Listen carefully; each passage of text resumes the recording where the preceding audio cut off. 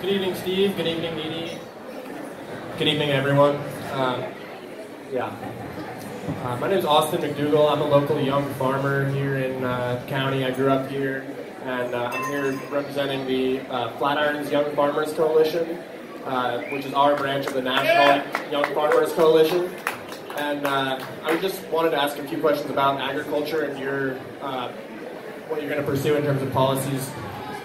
Colorado agriculture sector is pretty large and generates a lot of income for the state. We're coming up on a major transition here.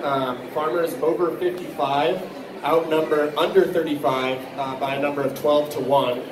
And nearly 1/3 of those are 70 or older.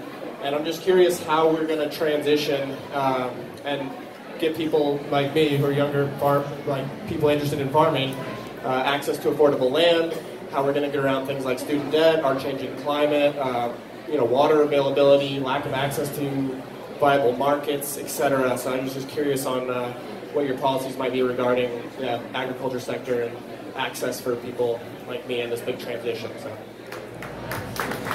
So good question. And a few things. I mean, some of the issues you mentioned obviously intersect with all kinds of other issues like climate change, student debt, etc. We're going to be working on all of those issues this session, I'm certain of. I'm happy to get into more details at some point with you on some of those. Specifically on ag. Last year, I believe it was, that we did an apprenticeship program. We funded a new program.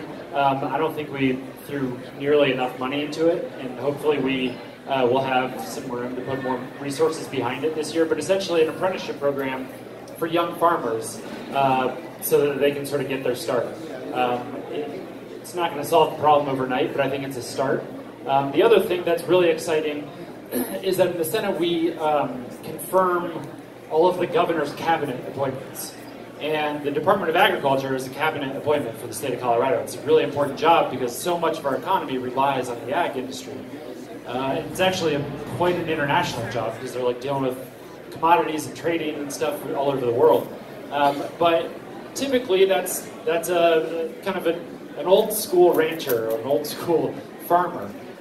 This time it's a young woman. The first time it's been a woman to be the commissioner of ag in Colorado from Durango, and she actually maybe still works at your organization. She is a young farmer, and that is what she's dedicated her life to, is advancing agriculture for young people, for the next generation. And we're going to, I think, confirm her very soon, and she will be in charge of the department that will have a lot of authority over a lot of things we're talking about, and that I'm super, super excited about that. But I think there also will be legislative things we can do, and I've met with some of you guys, the National Young Farmers Coalition. I'd love to meet again and chat more about other options.